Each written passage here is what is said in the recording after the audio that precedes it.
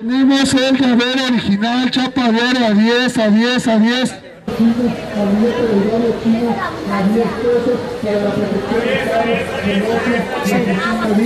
Todo para la salud.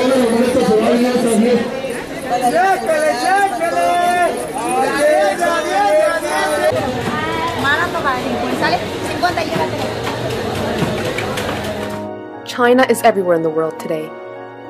Its people, its products, its food and its culture surround us. But many are nervous about its rise. China has changed the world, but we know little about how it has changed from within. And I wonder, is there a reason to fear China? This is where my journey begins.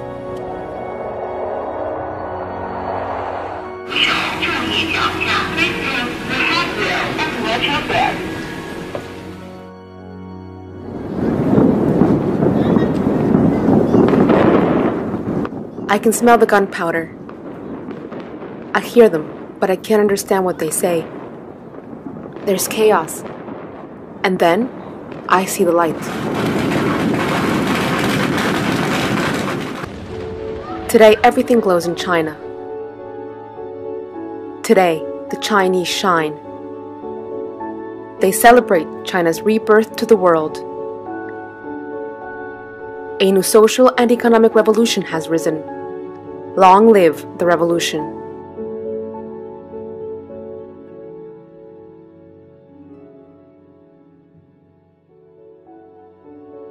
Does the government represent the people in China? Actually, it's the same case of the United States. I mean, communists are just like a rush of blood. It's not a zero-sum game. They have to see that the pie can be shared. It's problems between the two that seem to dominate much of the rhetoric. They need to be on track in terms of accepting the rules and responsibilities that come with being a world power. It is a complex relationship between the two countries. The power over us is not restricted by anything. China has a rich history. Its first dynasty, the Xia dynasty, dates back to 2000 BC.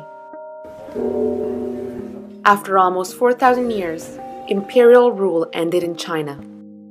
In 1912, the Qing dynasty was overthrown, and the Republic of China was created. A period of war followed, as military regimes ruled one after the other. In 1928, the Kuomintang struggled to establish a nationalist government amidst a civil war with the Chinese Communist Party. Then, in 1949, the Communist Party, led by Mao Zedong, proclaimed the People's Republic of China. My image of China was based on this period of history. But then I arrived in Beijing to find a bustling, modern city, an absolute clash with what I thought I would find. Soon enough, I'm invited to Peking University by a group of young Chinese students who run a debate club. Here are students with different backgrounds, but one thing in common: academic excellence. In order to be in Peking University, you have to be the best of the best. They are amongst the best in a population of 1.34 billion people. True competition can only be understood in China, and amongst this remarkable group of young people, I asked them, how is China seen today by the outside world? When the Soviet Union collapsed, I think many in the West was looking at a tick-tock situation, that when would it be the Chinese turn? Yeah. And I think this is really something that happened in the West, and many people are still waiting. But the problem is many people have realized that China is not the Soviet Union, that China is developing if we look at Soviet Union before 91 and we look at China at this present stage, they're going in different paths, and we see that what was repeated in the Soviet Union will not actually happen in China. And I think this has surprised a lot of people, because we thought the Cold War would also mean the end of communism and socialism as well. And then suddenly we see China willing to break away from its past and adopt different new experiments that no one has ever tried in this world before. Political change and the reforms will come as the economy grows, because once you are economically capable, the people will be actually have the ability to seek for legal aid or to seek for reform in the government. I also feel that the Western world doesn't know us as we know them. Whenever you speak to them and talk about China, they're still living in the days of red communism, Mao. They're still living in Mao Zedong era. They've not even seen the progression through Jiang Zemin into and all that the leaders have changed. You know, sometimes they don't even realize. And if you talk about China, they will always say about the same few things: Cultural Revolution, Tiananmen. But you see, that's the living image. They think that Chinese people they can't speak their mind, they don't have Facebook, and they can't Google, their Google is limited, and that is the only thing that lives in their mind, but they don't see that the progress that has been made, and the fact that Cultural Revolution has already been declared a disaster by the Chinese education itself. In Beidao, we can talk about very sensitive issues, like June 4th, but in a private setting. As long as you don't talk about it in a political event, you can actually talk about it with your professors. They talk about it on their own. You talk about it in class. When the Nobel Peace Prize was given, everyone knew it on time. There was no time delay in China. We knew it was sensitive, but we were still able to talk about it freely.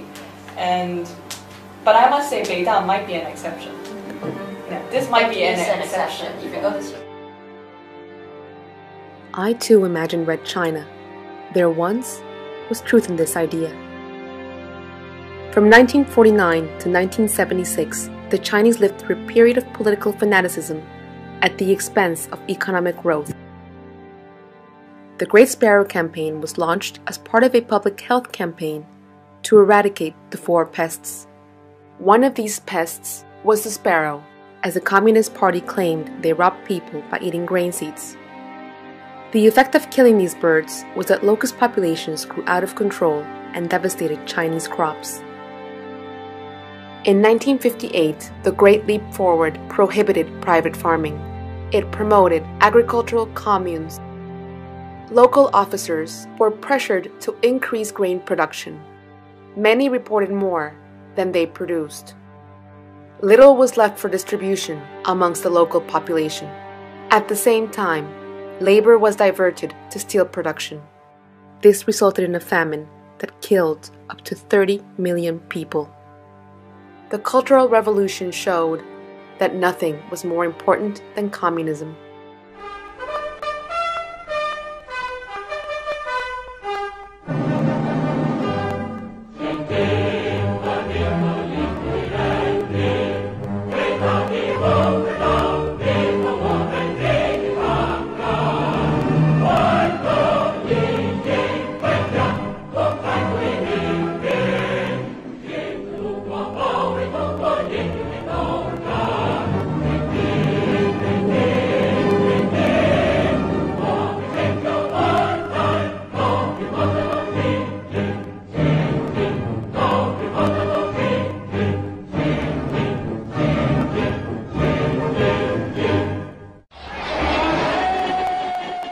Meanwhile, the rest of the world was evolving. You are about to know the thrill of seeing that which has never been seen before. You are about to enter a beautiful, exciting, wonderful new world, the world of 1960.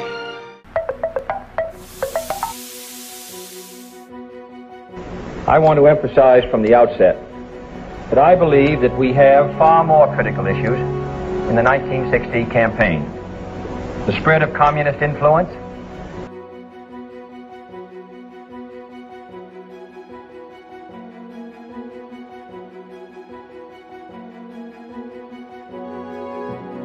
In 1978, Deng Xiaoping steered China in a different direction with the open door policy. Its purpose was to modernize agriculture, industries, science and technology, and national defense. The open door policy marked the economic liberalization of China. In the south, 5 special economic zones were created with tax incentives to attract foreign capital and businesses. The Shenzhen Special Economic Zone was a pioneer in this experiment. Today, its high-tech industry is home to China's major manufacturing center, and China has become the world's second largest economy. I think communist China has given up its communist ideal, so it's just a front for economic development. For Deng Xiaoping, his original idea is that economic liberalization is a form of socialism. So that's the discourse that is given, and so, but in reality, it's about capitalism and how people earn money. China is in many aspects more capitalist than many capitalist countries these days. But if you go to more inland areas, you will still see that a lot of Chinese people are living at very poor living standards. And I think that this is a policy that Deng Xiaoping adopted himself, which is to allow a certain group of population to become wealthy, whilst the rest will wait. And I guess the problem now is how long are they waiting? Wealth distribution is a problem in China.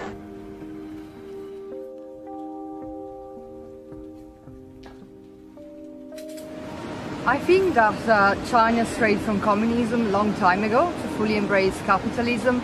So despite the economic success, the party, I think it's still very vulnerable because of all a series of issues, primarily lack of democratic elections, of course censorship. It seems like a system full of contradictions, and probably what Deng said is very apt regarding this, like it doesn't matter if the cat is white or black, as long as he catches the mouse.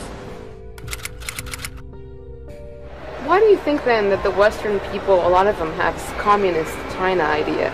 Actually, first, they just put Soviet Union on China. That's totally different, and their perception of China is out of date. They just look at 1980s Cultural Revolution, everyone's crazy. And kind of communism is something really dangerous to democracy. But now China has changed a lot. Almost 40 years has passed. So if still foreigners do not learn new latest information about China, then they are totally kind of ignorant. I think true blue communism no longer exists in China. No, there's no communism in China. No, not at all. And most of the Chinese students, they actually look down upon it, the concept of communism. They never take it seriously. They think there's something that is imposed on them, and they are forced to learn this.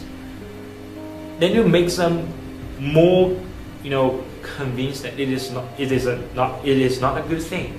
Because if we let to freely choose what to learn, and if so many people choose to learn communism, it don't make you seem that make it seems like a good thing because so many people want to learn it. But once you impose something that most people don't like to learn, without this kind of coercion, without this kind of compulsory classes, we will think that without it, nobody were going to learn it.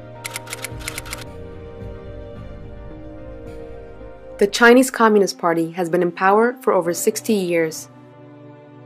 There is a structured and planned succession of leaders every 2 5-year periods. Political reform requires the consensus of many and the vested interests of countless. In 2013, Xi Jinping replaces Hu Jintao as President and Secretary General of the Politburo Standing Committee, effectively a 7-member inner circle from the party's most influential members.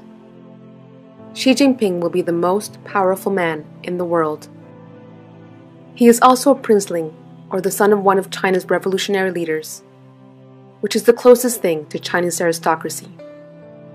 As such, Xi Jinping has political capital, but does he have the will to push for political reform?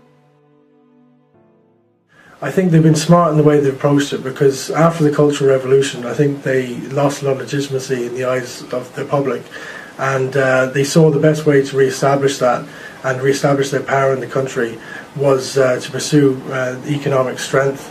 And I think by doing so, they've kind of shown to the people that communism can work for the country and can work for them, the people.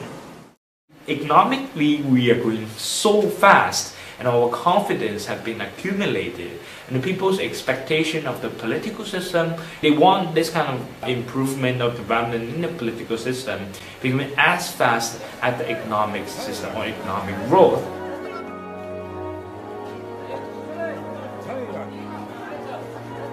Does the government represent the people in China?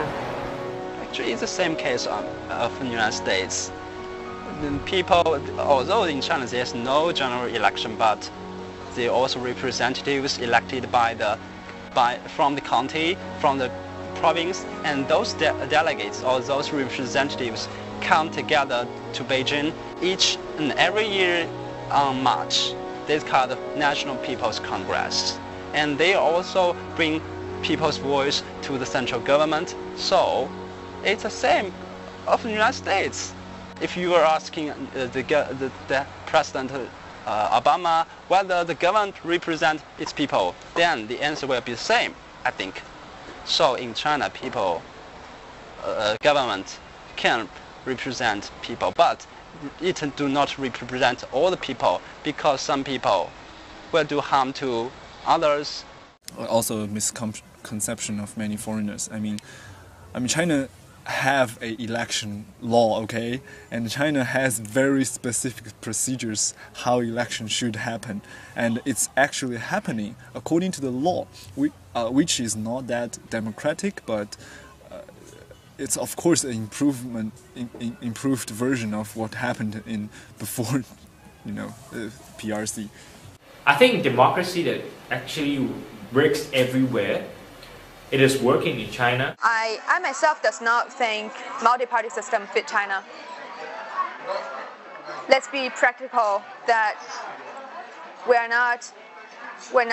does not fit the 4-year or 5-year term and general election all over the China. No, we definitely want stability. And stability sometimes does not mean stability entails you have to sacrifice something, but China needs it.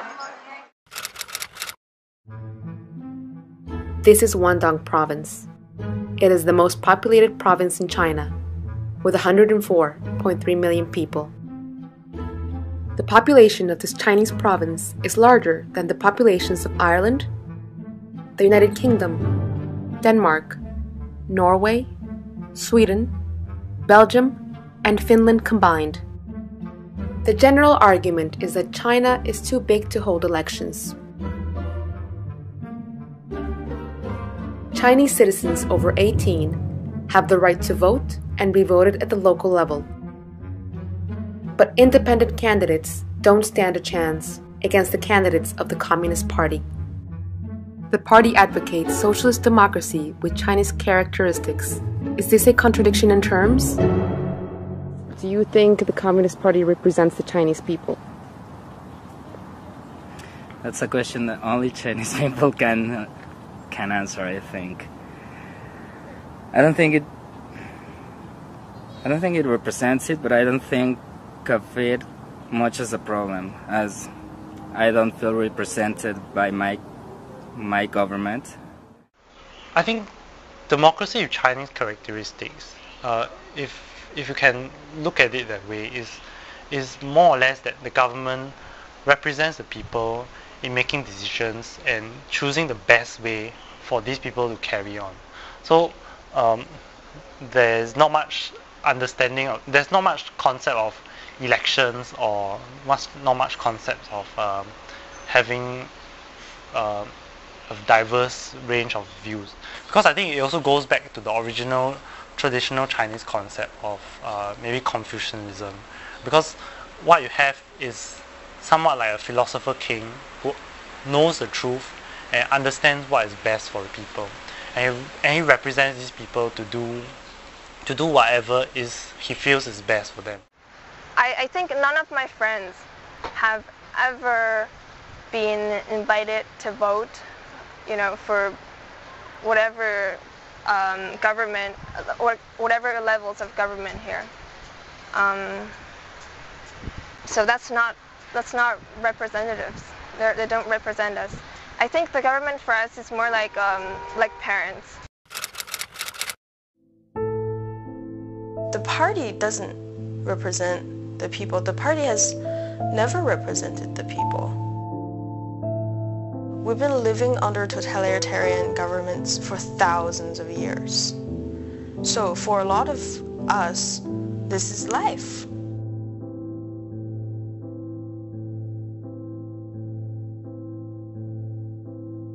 We just have to accept it. We never thought things could be otherwise. Some people are afraid of democracy. They think democracy is not for China. Yeah, Chinese people is they are used to obey. They are used to something. They are not used to this. So they think it's not for China. Yeah, the youth in China mostly think of that. What do they teach you in school that democracy is? Us is democracy.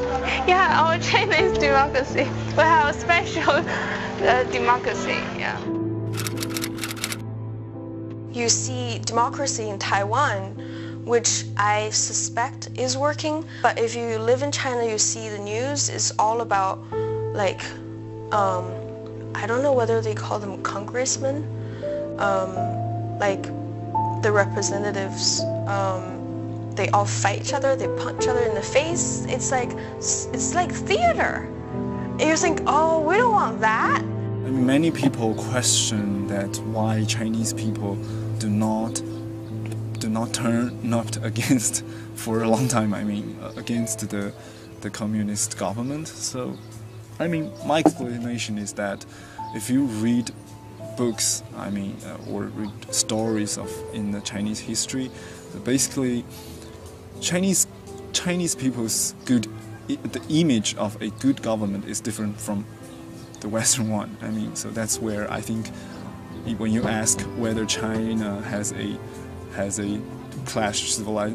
civilization clash with the Western one, I think this is an example. So in Chinese people's mind, most people, I mean, if a good government means that a government that keeps people alive instead of better people's life. So I mean, this kept happening in Chinese history. Chinese people only turn up against the government when their survival is endangered. So I'll tell you a story to illustrate that. So a friend of mine, when he took a taxi, when they heard the news reporting that the Egyptians and Tunisians are taking in a revolution, so the reaction of the taxi driver was, why are they turning up against their government? I mean, their government is not letting them to die, is not starving them. Why are they doing so? If someone's gonna use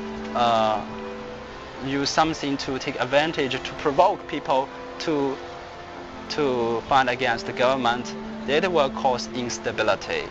And people in China pay very much attention to stability and development. In the West, we are all told that China is a place where you are not free. Yet, when I first arrived, I had a newfound sense of freedom. Freedom from fear.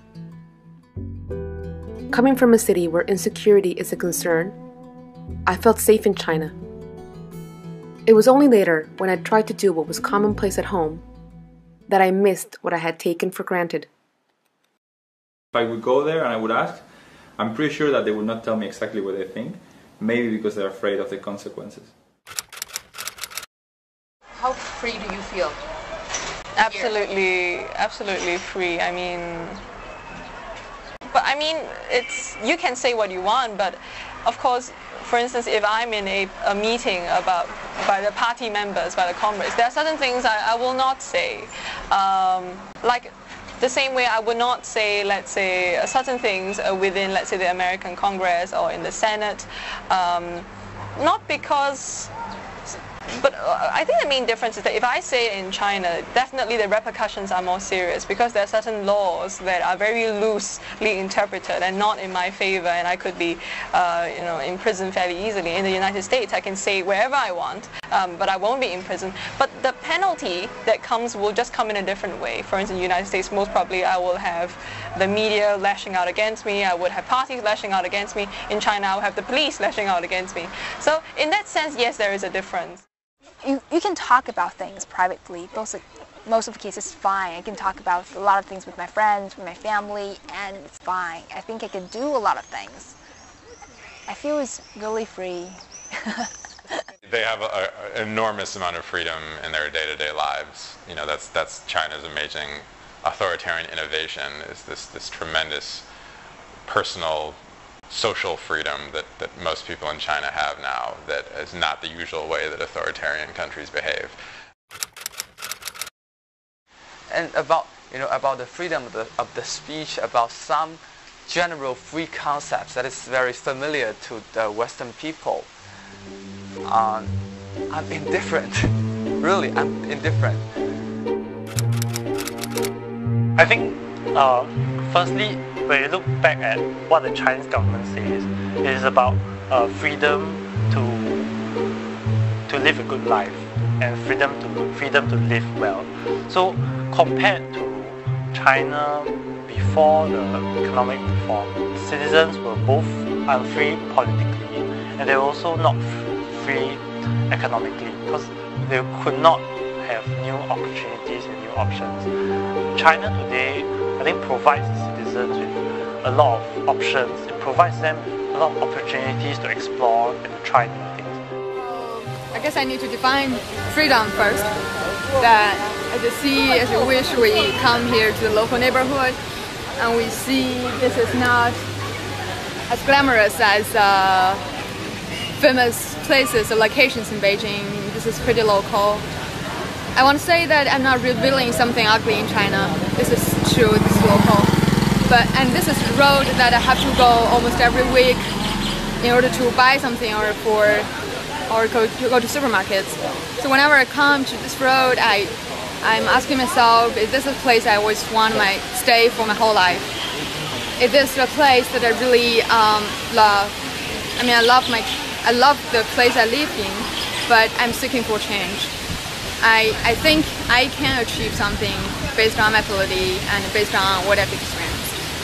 So freedom for me is that I don't have to go through this. I have my own options. I don't have to do this. As a liberal citizen, I do not feel free. I mean, the main threat comes from the threatening of other people. I mean,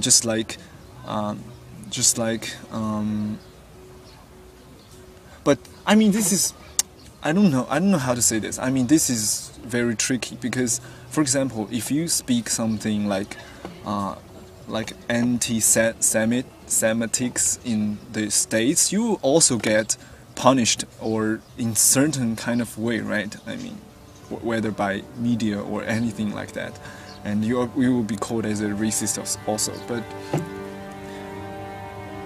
I don't know, but I do not feel like that people are respecting my liberal point of view. Because, I mean, that would be comparing anti-Semitism to being against the party? Right. So are you free? No, no, of course I'm not free. Like, for example, there's the freedom of speech. It is possible for me to say something and then I disappear from the face of Earth and nobody know what happened to me.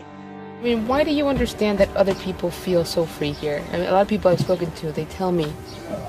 Yes, I'm okay. I don't know. Okay, this part you have to cut off because I will say something. Okay. And then we just turn off the camera and say. No, you can keep that, but I mean, it depends on how I develop in my later life. this media censorship in China is brilliant. Brilliantly done. Censorship can include political and social issues, like environmental degradation.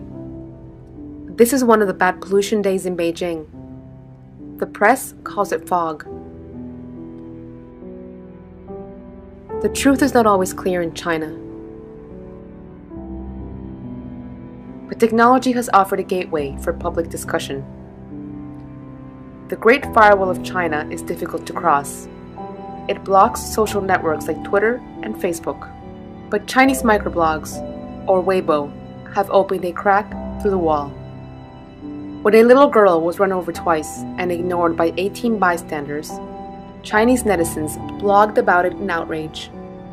They questioned the lack of social values and worried about where Chinese society is headed.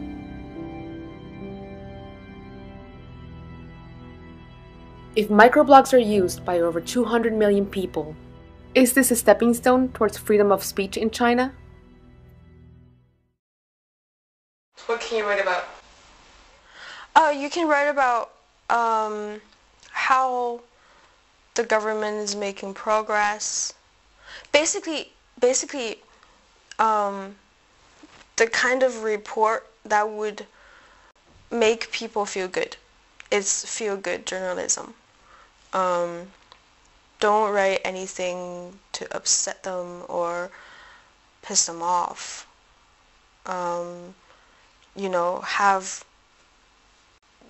Have kitties, puppies, bunnies, anything that would make you feel good.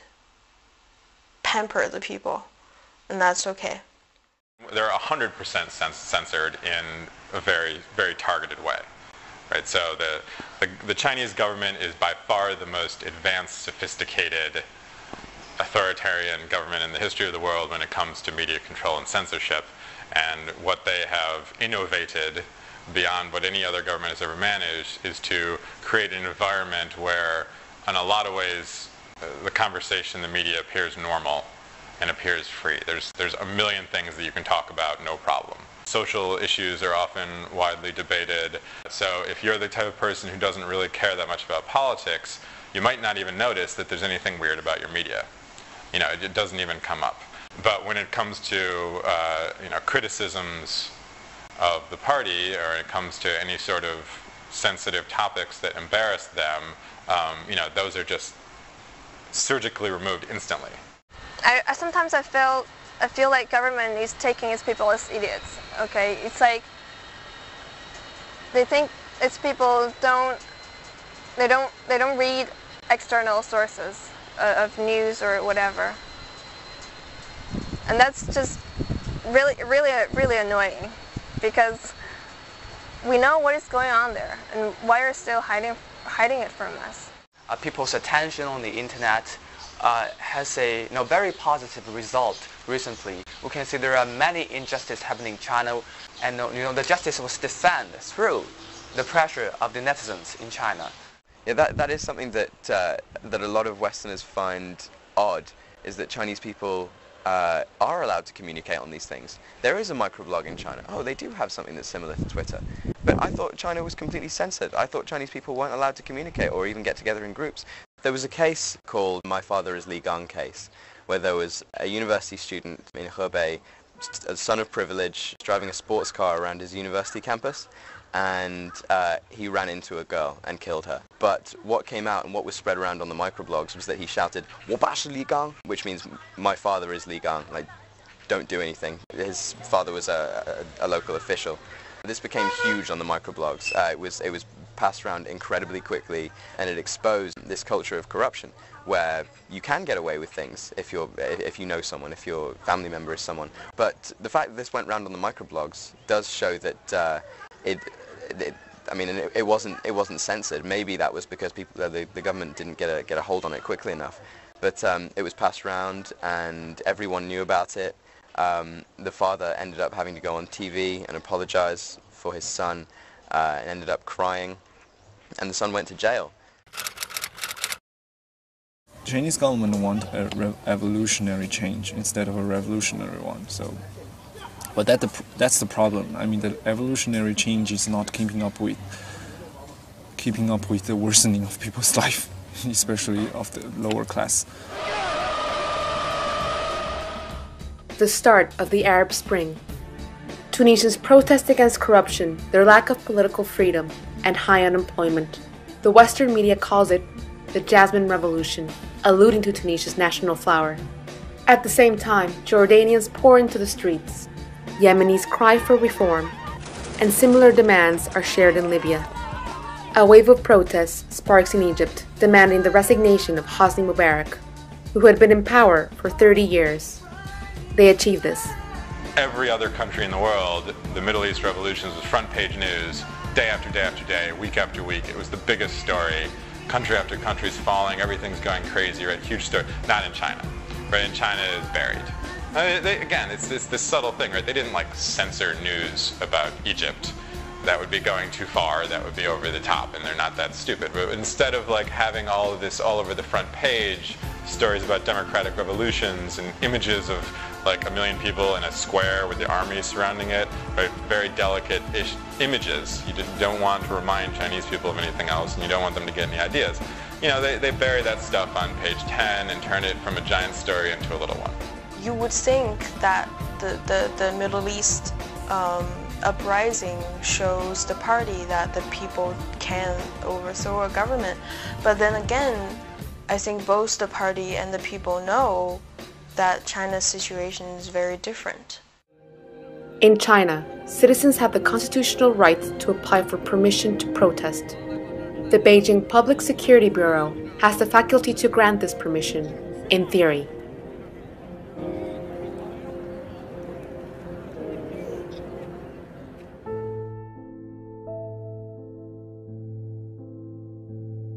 In February 2011, overseas Chinese dissidents used Twitter to call for a Jasmine Revolution in China.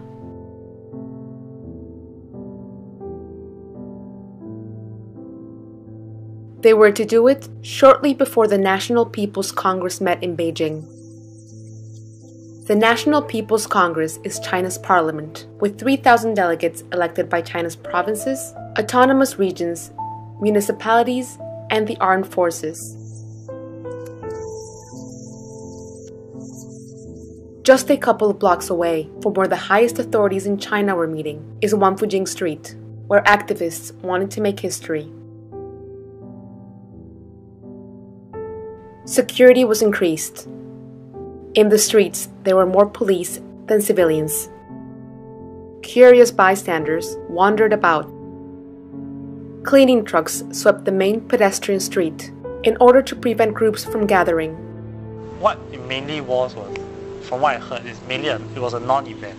So there were calls for protests, but very few people turned up. In fact, many people come to Beijing to complain to the government, right? But usually these attempts are not successful. So the common response is that people just give up and they just choose not to do what they believe in. Like, the people who don't want the party, they know they don't want the party, but they don't know what they do want. Because they haven't lived under a democracy. They don't know what it is like. Yeah, we've been through a lot of miseries, and some leaders have really sacrificed their lives for us, and that's honorable. But at the same time, you see what's happening around you is like the authorities are just corrupted, and they don't give a shit about, they don't really care about people's lives. So how could you love them, you know, while you're hating them? It's just impossible. The party wants every Chinese person to think, we are China, right? The government is China, the Communist Party is China, we're all China together. So if the New York Times writes a negative newspaper, or writes a negative article, or says something bad about the government, it's saying something bad about China. People who want change, people who want to see change, people you would expect to go and protest, didn't go because they didn't think it was going to work. Is fear at the bottom of the whole thing? Fear, and it's also a sense of helplessness. It's like, so what if we went, you know? It probably won't help much. There is a saying that you can't awake a person that pretends to sleep. Yeah. They know everything about the society, the dark side, but they prefer pretend to sleep. Yeah. I have more pressure than I expected from the school. Yeah. The classmates, they look at me as if I'm going to the jail or something. Really? Yeah. They ask me if I worry about going to the prison. Yeah. I don't know how far the government can go. Yeah, I don't know either. Jiang Fangzhou shared these thoughts with me. I never knew if she laughed innocently or nervously at the idea of going to prison. Through her blog and novels, she questions why the Chinese youth is afraid of politics. Her explanation is that they defend their government as if it were the legacy they are about to inherit. Far from being politically correct, her critical voice strikes a sensitive chord. Yet, as an icon of the generation of the 90s, she has far more liberties than others. Many in this film have worried their opinions might draw unnecessary attention to themselves or their families. The power over us is not restricted by anything. After months in China, I made a decision to interview a member of the Communist Party. I wanted to get the other side of the story. His name was Rao Chiking. The understanding in China is that there's no alternative to the Communist Party. Before the interview, I was petrified that he would ask me for a journalist's visa I did not have. If he did, the best case would be the confiscation of my work. The worst? An indefinite stay in China. 1.3 billion people that don't have a voice. You think we're not scared? It was before going into this room that I fully understood what risk meant. Whoever is the first one to break any rules gets the axe. Just like walking up these stairs, I then hoped the effort would be worth the journey. You only have one life. Why risk it? 别国利益来发展中国，那么这个和平崛起的含义还应该包括中国即使崛起了、发展起来了，也会努力地成为一个负责任的大国，为世界的和平稳定做出一个负责任大国应有的义务和职责。那我 Was that it? 应该是这个样子。 Far beyond my expectations, what I learned was that Rao Chiking was not just the face of the party, but a professor, a person with his own unique voice. But what surprised me the most was that I was free to ask questions. Is this becoming the norm in China, or was I merely lucky? I came to China without knowing if I could even do this documentary. No one really knows where to draw the line between what they can say and what they better not. In light of this uncertainty, people self-censor. I am at a crossroads in the story I want to tell, the story I was told. I ask myself if they will be safe after everything they've shared. But censoring myself would be censoring those who want to speak and be heard. This is the generation of the one-child policy. They push for change in their own way. And they are the future leaders of China. The Chinese have had many breaks in history and tradition. They have proven once and again that they are flexible and can adapt to the most radical changes. One of the biggest reforms was the one-child policy, established in 1979. An only child represents the pride or shame of the family, and embodies everything that grandparents and even parents could never aspire to achieve.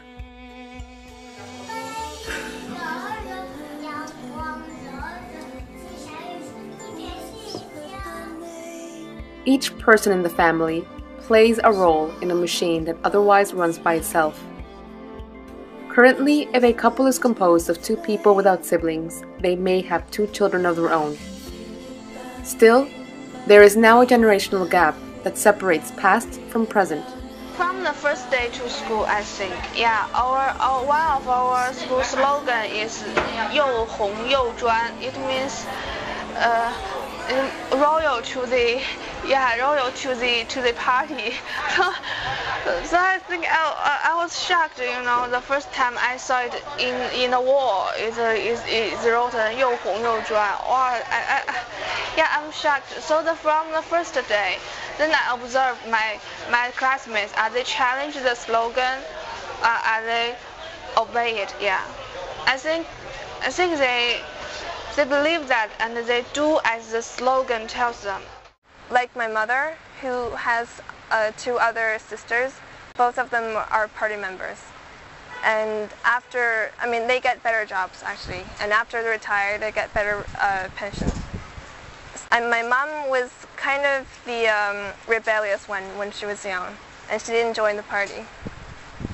So when she gets older, she sees how, you know, the difference between her life and her sister's lives. So she told me, okay, you gotta join the party. Then you get better payment. But the other day, like, my mother and I, and also one of her sisters, were having lunch together, and my mother talked about me not joining the party thing, and her sister was like, why join the party? You know, the party is the most corrupted. Don't do that. Actually, my parents' generation and mine, they're totally different. China has developed so much, and in past, people do not live in very good condition.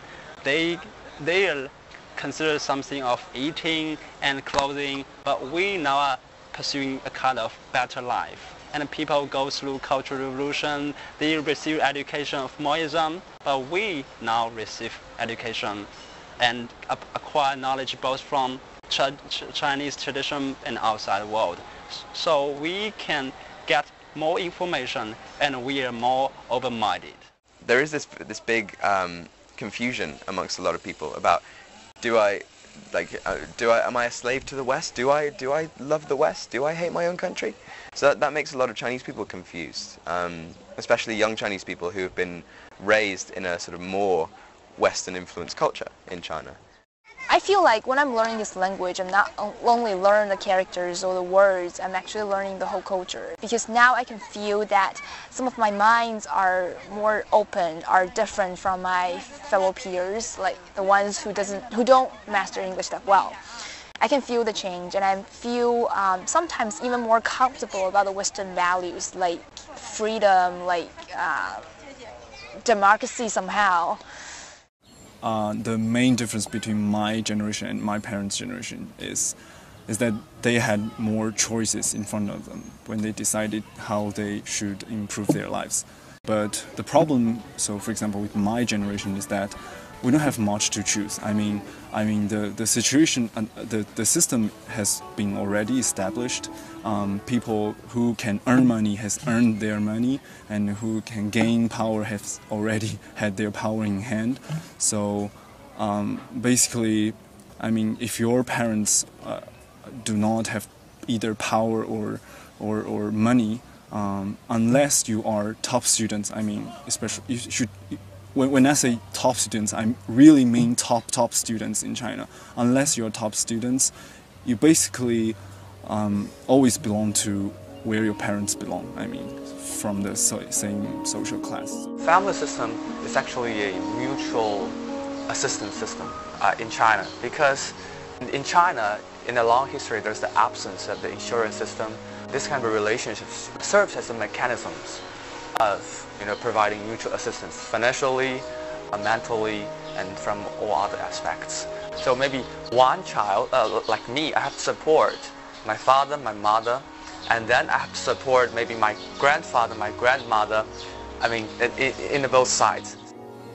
I think we older generation, generally speaking, we work very hard young generation, I think, they grew up during the change from the planned market to the free market.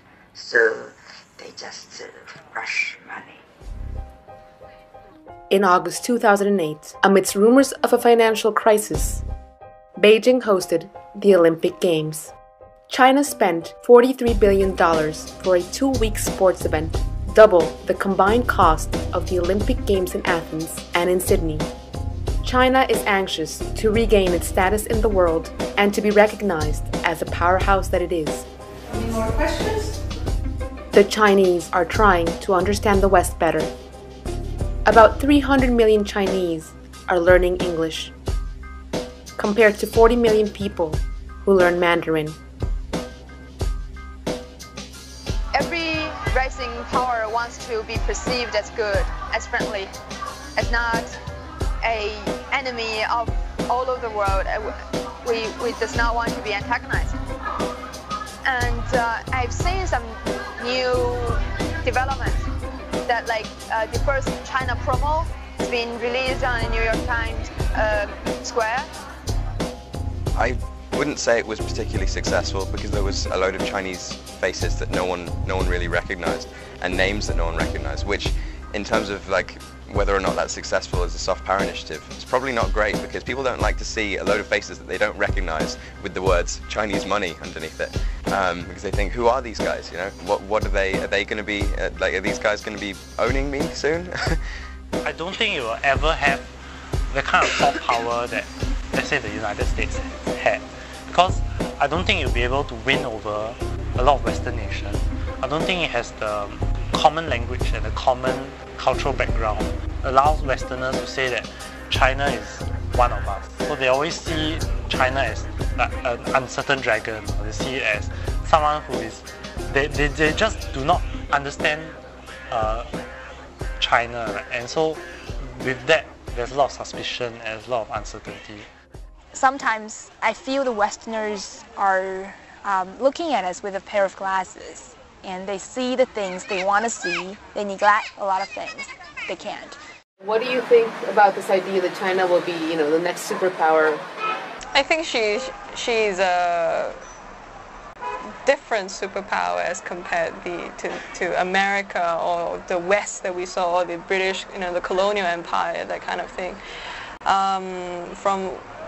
They seem to be a more profit-oriented superpower. So long as there is room for them to develop their economy, so long as the Chinese people will benefit, so long the economy will grow, I think they will try and put their presence there. But they do not have what we call an ideological superiority. China does not seem to be one who thinks that socialism is the best policy and tries to spread that around the world. It's not something that they believe in, and that's different as compared to, let's say, the West, who believe they had a white man's burden. Power comes from economic strength nowadays. I think when you look at America, I mean, they're going to be untouched militarily, but they're $16 trillion in debt, and 3 or 4 trillion of that is owed to China, which gives them huge control over the way America is run, whether the people realize it or not. I think it's impossible for China to become a superpower in the 21st century. So this is a multilateral world, but not a superpower. And if China really wants to be a superpower, there should be some improvement in its political system, in its all other systems. So superpower is very ridiculous, I think. Next superpower. Okay, to answer this question, you just go to the west part of China. Then you'll find, commonly people just visit Beijing, Shanghai, and Hong Kong. It's very big cities in China. But if you go to the west part, that's totally different scenario you will see.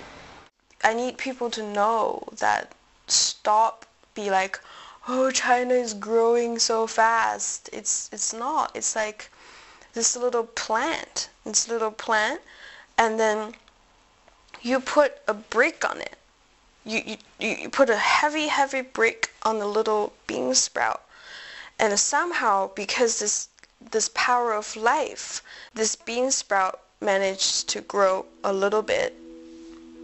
And then the world is like, oh my God, it grew 1 inch. But think about how much this plant can grow if you take this break off.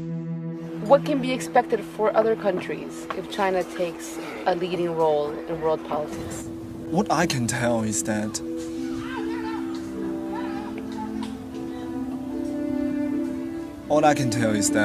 a authoritarian government cannot take the role as a global leader. That's totally, you know, because they simply do not know what the responsibility of a good government means. It's like one day you stay at home and you think that your country is the best country in the world, and then suddenly you see another whole country rising, and so it's natural for them to feel fear or that kind of feelings. So in this way, once they, and that's the point where they're starting to learn about China. And so if you start from that point, I guess you will kind of be biased from the starting point. We're so used in the West to having this culture that is like a global passport. I mean, everyone knows about Western culture. It's the dominant global culture. And so that causes a lot of insecurity when we start thinking about, okay, well maybe we don't have this divine right to be the global dominant culture. And I think that we do not take the time to actually study China and see China through its own eyes. We try to judge China based on our own ideas, on our own prejudices, on our own fixed concepts of what things should be like. Why does the world fear China? They simply do not know China. China has two. I mean, I'm not boasting here. I think China should always should stay humble, you know. But China really has a very long history and very complicated, and they have a culture of their own. They are trying to interacting with the world, but many people, because China is just starting to rise from a communist system, many people still think that we still had this, you know, old system, old mentality, which part of them we have, but it's a much longer historic. I mean, communists are just like a, you know, rush of blood. It adds very quickly. It adds off very quickly. Adds away very quickly. Instead, the culture that China really has stays on. I think the world has a misconception of China. I think the world thinks that China is aggressive and out for other countries, but my impression of China is not that way at all. It's very peaceful, very nice people. Where are you from, sir? I'm from the USA. Stability is quite important and peace is quite important. So from Chinese philosophy, China will rise peacefully and China will not make troubles to other countries because it also causes instability in China. In the past, thousand years history, China has experienced so much wars. Chinese people now are crying for peace. 而且现在全球化日益发展，各国之间的联系也非常的密切。我觉得通过大家彼此的了解或者是交流，大家可以对中国的态度会有所改变。I buy something in the store and I see made in China. I'm not very happy about that because I would buy things made in the USA. What the world think about China without coming to China? That's your question, right? Chinese people are really evil. They are going to flood up our market with cheap stuff, and we broke down. The company will go to bankruptcy, and the whole country will be a crap. Well, that's something a really extreme vision of what can happen, that I don't think will happen. How do you think the West sees China?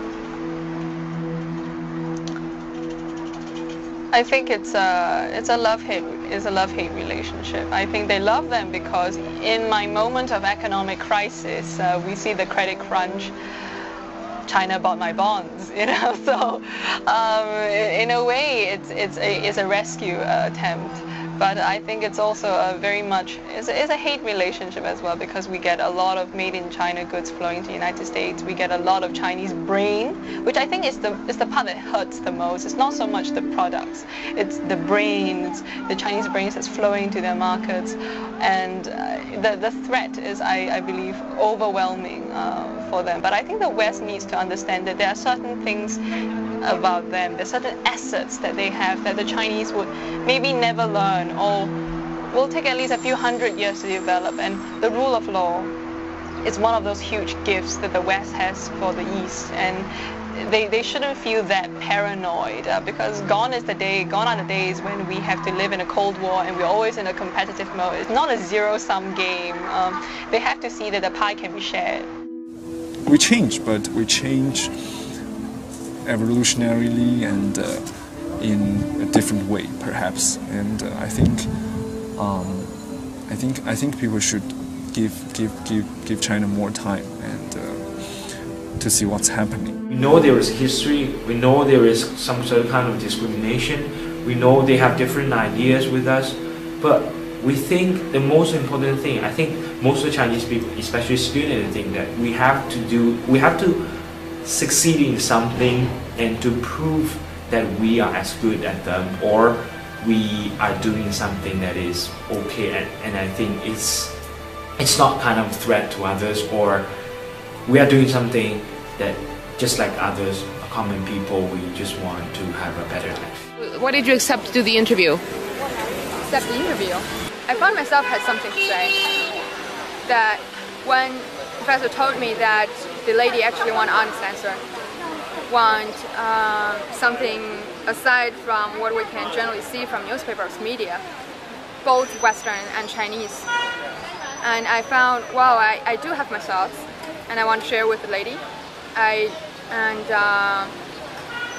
It may be personal, it may be political, it may be something sensitive. But I like to say that's how I think. And I may not be that fully representative, but I guess I can represent a group of people here, students, youth. Thank you. In the past, people who have failed to embrace change have been left behind. The Chinese have had to adapt to drastic changes in their history, going from a feudal system to a communist one, before leaping into capitalism. They have struggled to get where they are. China is on a bullet train towards a destination unknown. Like other countries, this giant has internal problems to solve. It has to rescue 180 million people out of poverty, face increasing social inequality, solve internal ethnic divides. And as the economy continues growing, the party might have to respond to greater demands for freedom. Until now, China's astonishing economic growth has overshadowed the cracks in their one-party political system. The West hopes that economic development will lead to political change. But China is unique. Democracy has not come with capitalism. Democracy is no longer a Western concept. China has a complex system of governance. The West is still waiting for the Chinese Communist Party to fall, but the party's color has faded in order to survive. Communist ideology has walked out on China. Its socialism is plagued with capitalist dreams. So do we fear China for its communist past or for its capitalist future? And who fears who? Suspicion goes both ways.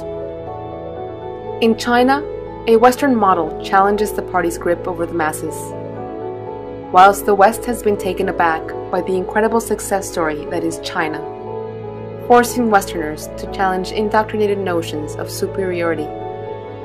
In the end, we have more to fear from an unstable China than from a rising China. China is diverse. Its people are diverse. And it changes at its own pace. China has opened up to the world.